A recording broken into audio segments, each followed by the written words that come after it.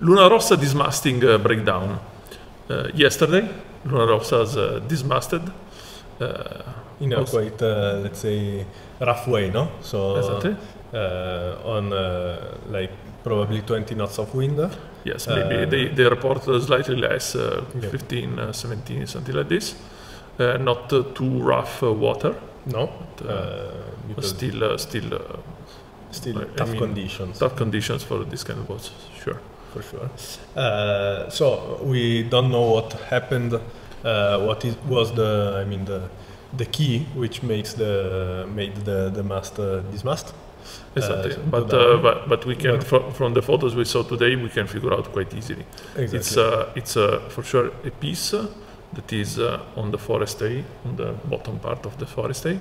So we don't know if it's part of the supplied equipment, which is talks about the forestay. So we don't know exactly where it arrives, the supplied part, or if it was a part made by the yacht itself, by Luna Rossa itself, to connect the forestry to the boat. So which is probably the case actually. Or the boat itself also. Or the boat itself, this could have happened. For sure, we know that this part can be disconnected if needed. So for sure, everybody has developed some kind of locking system. And obviously, a failure of the locking system is the easiest thought you can have, no? Exactly. Obviously. Everything is lying on this part. So there was no B plan. No, there is no other cable connecting the mast to the bow. The sail actually is probably we thought about it, but probably it's hoisted via a zipper system. Exactly. So which is one of the systems that is allowed. So if you sail Magus 20 or this kind of boats, normally what you do is you have a long zipper all along the laugh. So you start, you use the halyard to hoist the sail, obviously, and then in the case of the Magus 20 there is also the furling system. But in this case you just use the zipper. You close the zipper once the sail goes up, and then you just have to connect the tack to some kind of pulling system down. No, exactly, to adjust the laugh tuning, because on the top for sure there's a lock system for sure. Yeah. For the halyard. So yes, this is obviously the best system to have, or at least all the systems which have the laugh closed are aerodynamically better.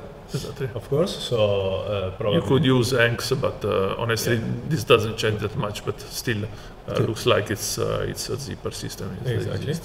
Yeah. So it's easy that also this part connecting the tack of the sail is whether it's connected to the stay itself. So it came out with the stay itself. Or just broke. Exactly, broke some part, either the attachment to the deck or a part of the tack of the sail. I mean, exactly. For sure, it could be connected to the boat and not to the stay. It's not necessary, but could be like this.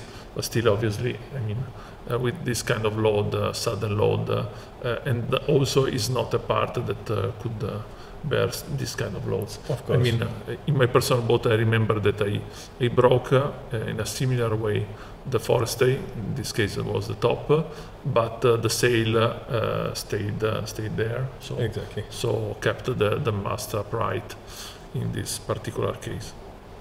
In case of Luna Rossa, this sudden load obviously is much more than a tack of a sail can bear. So.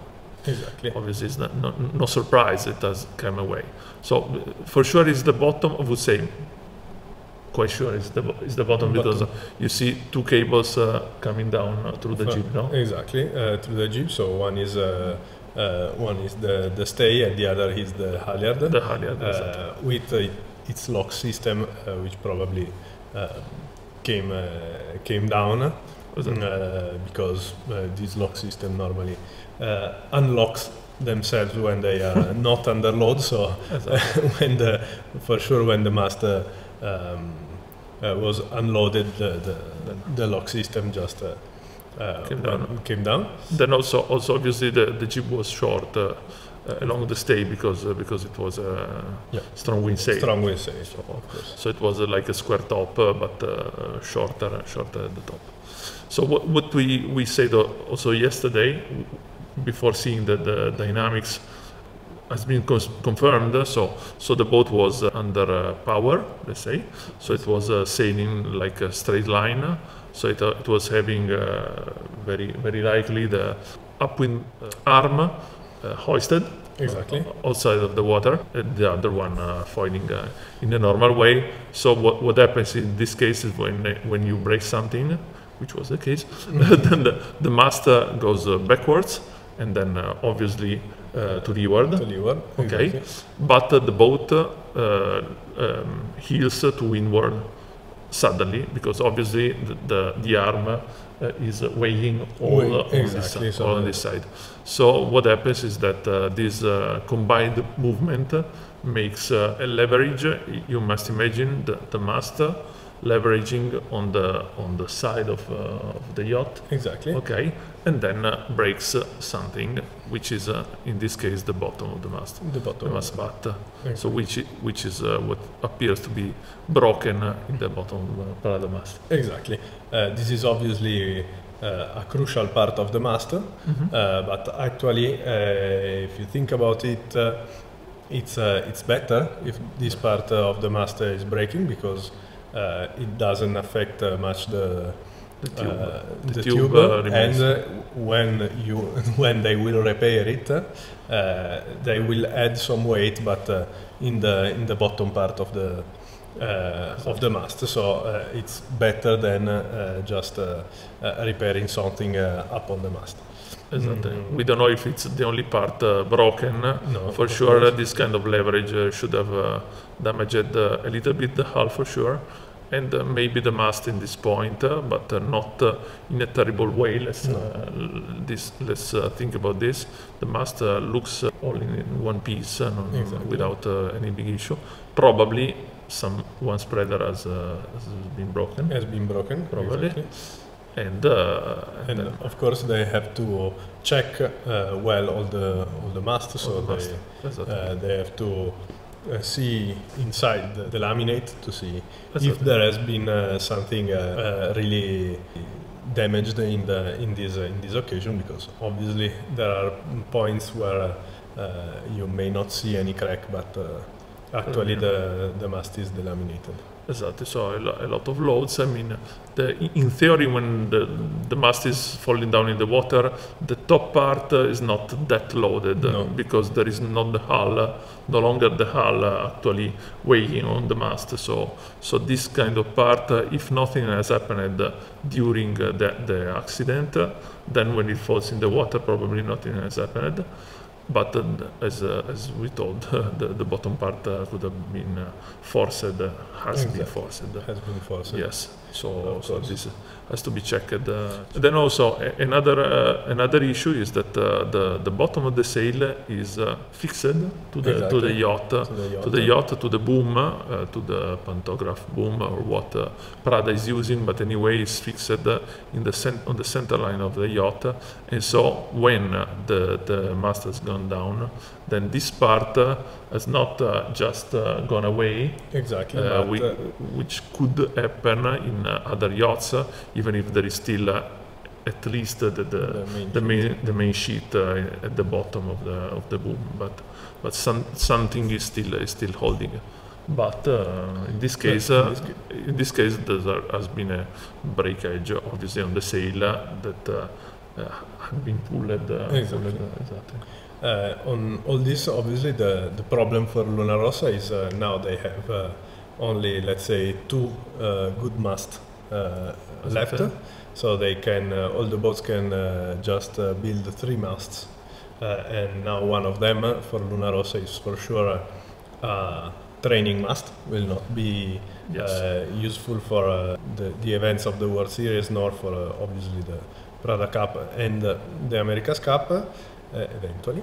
Or at least, I mean, I would not be that, it's not terrible. No, it's the not breakage terrible. is not terrible, but still you would prefer to use another, for Exactly, sure. for Because sure. some kind of delamination, something that likely has happened.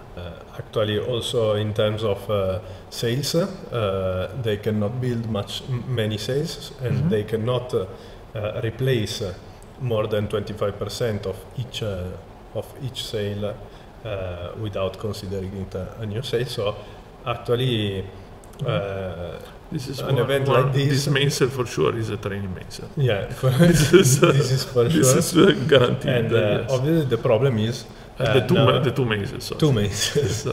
Two skills. Now you have a lot less space to try things on, no? So That's you it.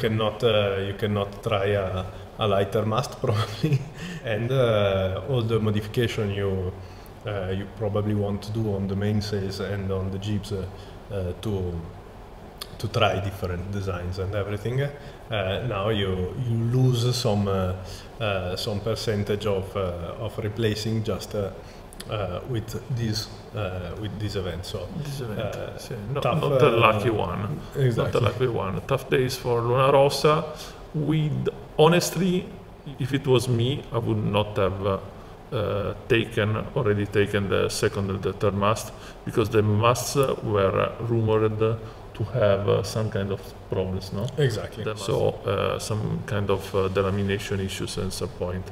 So the first mast. So probably the guys had waited a little bit for the second and the third mast to be sure to have very good stuff for the important events. Exactly. So maybe Luna Rossa may lose a few days because of this. Exactly. They will work hard. They will work hard. They don't need to do it perfect, probably, but still, they have some days, full days of work, and I guess they will put up the same mast.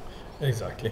The problem is obviously they don't have any mule, any surrogate yacht, so they will need to stay inshore, no? They will need to stay. Exactly. They probably have.